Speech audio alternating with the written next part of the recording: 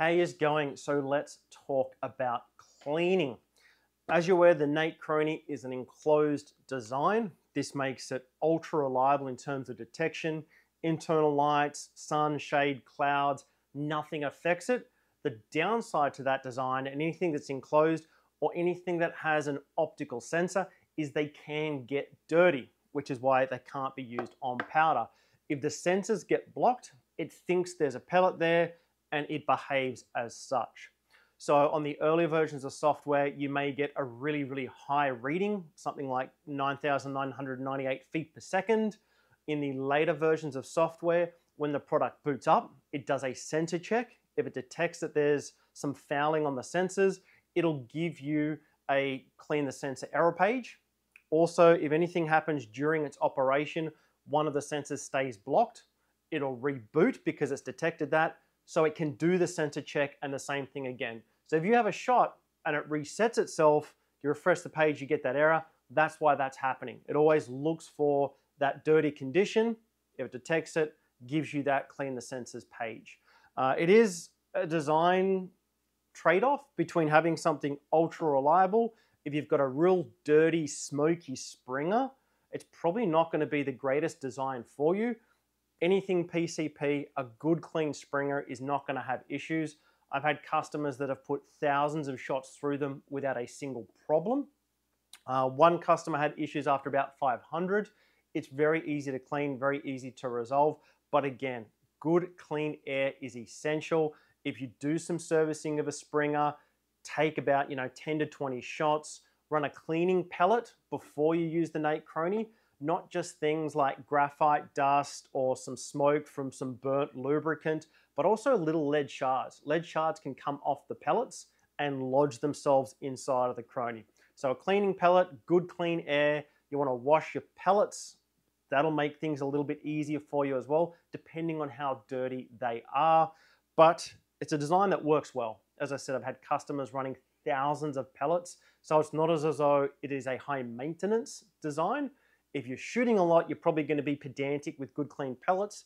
If you're not doing a lot of testing, you're not going to be putting a lot of pellets. Even if they're dirty, you're not going to be putting that much dirt through it. So it sort of balances out. So the way to clean the NateChrony, there's going to be 3 different methods that you can use, and we'll go through them. So come on in and we'll have a look at how to do the cleaning procedure for the V2 NateChrony. Alrighty, so the tools you're going to use, at worst, a Phillips head screwdriver. The V2s come with a little driver, a standard little PH1 Phillips head screwdriver, works a treat. A toothbrush, a good clean toothbrush that you haven't used. Toothpaste is actually mildly abrasive. Do not use a toothbrush you have been brushing with. A little kid's toothbrush is probably going to be the best one because it's going to be nice and small and it's going to be really nice and soft. So if you do get the dirty sensor error, first thing to do is to use a vacuum. Put the vacuum cleaner on the end, make sure you remove it from your firearm, of course. Put the vacuum cleaner and just suck air through. Hopefully that will dislodge everything that is in there. If it's something like little lead shards or maybe a little bit of plastic that's come off while in transportation or some grit, dust or dirt, the vacuum cleaner should hopefully remove that.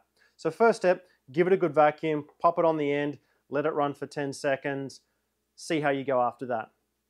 If you need a little bit of additional additional cleaning, get your toothbrush. So the sensor location is roughly going to be where the screws are. So if you can get to where the screws are, you should be fine. So your toothbrush, line it up so that you're holding it here. Insert your toothbrush, give it a little bit of a rub, front and back, the front sensor, the back sensor. Then get the vacuum cleaner, of course. After you've done the brushing, any dislodged dust, particles, etc. will come straight out there. So just a quick little wipe with a toothbrush. That'll solve about 90% of your problems. The only other thing is going to be if you've got a dirty smoking Springer, something like that, that's depositing some oil or some residue onto the NateChrony sensors. We did a lot of design work internally to minimize that happening.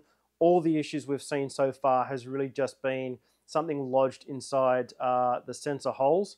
So to fix the potential of dirty, oily, smoky sensors, there are 4 screws on the side. Remove the 4 screws on the top of the cover. You'll also remove the screw for the adapter at the rear as well. Make sure you keep these screws. These are very specific screws. They are expensive little buggers. They're stainless steel and have a very specific thread profile for plastics. Remove your screw for the adapter there. And what you're going to be able to do is to take the cover off. Some covers are relatively tight. The other thing you can do as well, which you'll have to do, is to take the bottom cover off, so the 3 longer screws on the bottom cover, and that'll just separate. So leave the adapter in place. All the screws are undone, and what you want to do is to push on the adapter and the bit here. This is a really easy to take off case. Some are a little bit harder. So you're basically squeezing that, and you want to remove the end of the Chrony like that and then pull it out. Don't try and pull it out that way. You'll bend the smaller section. So lever out the rear of the Chrony and pull it out like that. You've then got the body of the NateChrony. There is 1 small screw on the circuit board. You can then wiggle jiggle the circuit board off, and there you can see you've got the sensors. Getting a cotton tip, nothing too aggressive, maybe a little bit of rubbing alcohol, but typically a nice soft cotton tip, and just rub the front of those sensors. Don't push too hard. You can bend them, you can move them. Very, very light touch of the sensors. When you're putting it in place, one side first, little jiggle. Don't force anything, you can bend it. Push that in place. Put on the circuit board screw on the bottom. And then you'll probably want to hold either side of the front sensors to make sure they don't catch when you're putting it in. Put in the front, and again, put in the rear. If it's tight, again, you can hold the sensors in to make sure that they don't catch on the cover. Pushing it in like that, and then you'll want to put in all your screws. I'd recommend doing your cover screws first and then the base plate screws. Once you have the cover in place, you should be good to go, and everything will be hopefully nice and clean, and that will be the cleaning procedure finished. If you have any other issues, if it didn't clean, if it didn't resolve the problem, please reach out to us, Chrony at NateChrony. Everything will be back together. Again, maybe make sure that after you've gotten a dirty sensor error, put a couple of cleaning pellets through it. Make sure that you've got good clean air. Do the vacuum process after you've done any disassembly. A little bit of plastic may have rubbed off as well. So always finish with the vacuum. And that's how to clean the NateChrony. Again, you should be getting hundreds to thousands of shots before a cleaning process. We do have an updated design that'll be coming out, probably some of the early version 5.3s, where you take off the back cover and the board should come out straight out the bottom. But that's for the later version 5.3 software. If you have something before that, serial numbers up to about 700, you need to take off the cover. Post 680, you should be able to undo the bottom cover, remove that PCB, and pull it straight out to clean. So a little bit easier on the latter ones that we'll start sending out very, very shortly. So there you go. Enjoy your testing.